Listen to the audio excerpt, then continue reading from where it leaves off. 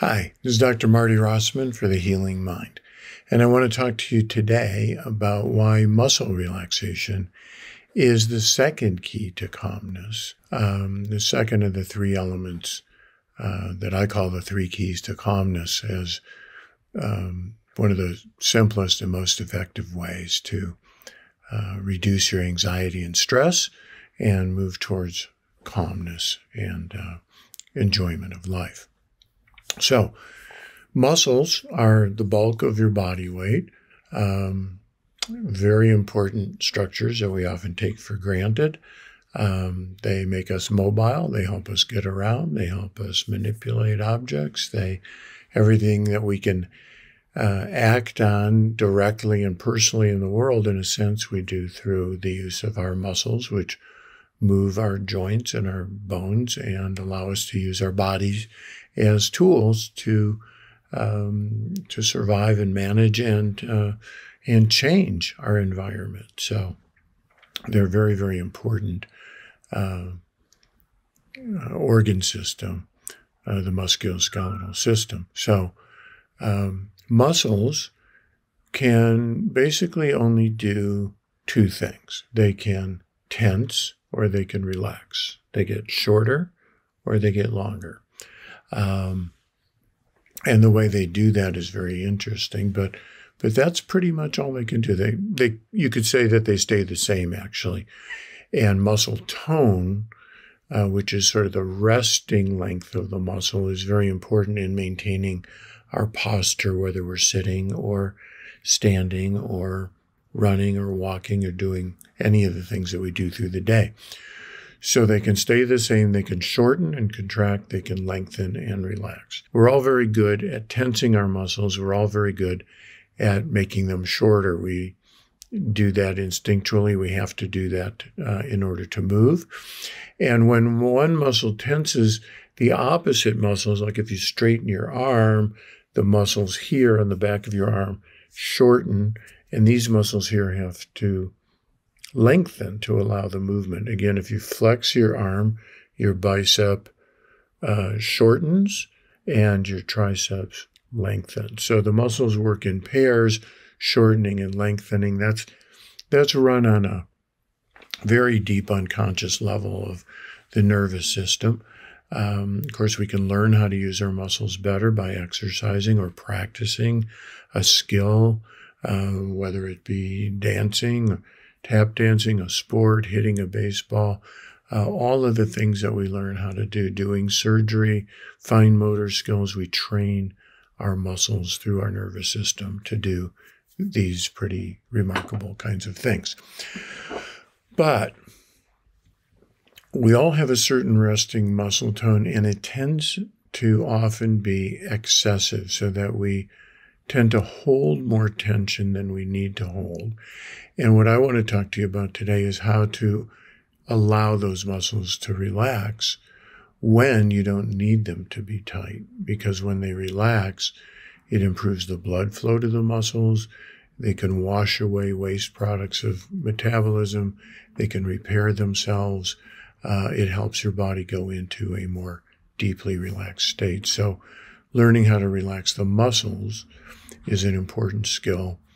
We talked about the breathing, learning how to breathe in a certain way as the first key to calmness. Relaxing the muscles, in my book, is the second. This has an interesting history. Of course, the yogis have been teaching muscle relaxation for thousands of years. In modern medicine, I go back to a physician named Edmund Jacobson, who I believe was a rheumatologist. He was an MD at the University of Chicago. And he wrote a book in the mid-1930s called You Must Relax. It's kind of an uptight title for a book about relaxation, but you get the picture. And he wrote a lot about how tense people were, how nervous people were, how much tension modern life brought on. He taught about this as early as 1908 at Harvard Medical School. And it's interesting to read some of his descriptions because he talks about the tension of the modern world at his time with the advent of faster trains and automobiles and things like that. Little could he imagine the pace of life now with instantaneous, never-ending information coming in on your media 24/7, unless you learn how to use the off switch, which is a big part of what you need to learn to do in order to manage your stress. But Jacobson did some interesting things. He was one of the earliest researchers of a device called the electromyograph, which was a device that attached electrodes to muscles and could measure the amount of muscle firing, the amount of muscle tension. We use those devices now in biofeedback to give people feedback about how tense the muscles are and when the muscles are relaxing as we learn how to relax them. But he did a lot of testing with that, and he even used it as one of the earliest biofeedback devices to help people see what tensed their muscles and what helped them relax. So he had a very strict, relatively complicated way of teaching people to relax, often involving tensing the muscles and then letting them relax, which is a good way, and many people find that's helpful. But for many people, I find that it's easier than that to relax because your muscles like to relax. They're not against relaxing at all. They're just so often in modern life prepared to do battle because of our tendency to live in this constant fight or flight response, this constant state of arousal and worry and concern and ready to do battle, that the muscles don't relax and they don't let themselves balance and repair and heal themselves. For many people, you don't need biofeedback, you don't need tense and relax. There's nothing wrong with those things. But for many people, I find that if you just have them pay attention to a muscle group, I generally teach people to pay attention to their feet or even one foot, like the right foot. You can do that now. Just notice your right foot. Just pay attention to your right foot and notice how it feels. And notice if there's any tension that you feel there or not. And then see what happens if you just invite your right foot to kind of soften and relax and let go of any tension it might have. And just notice if you get a little subtle sensation there of the foot softening and opening and maybe tingling, or maybe subtler than that of just, oh, I didn't even know that tension was there.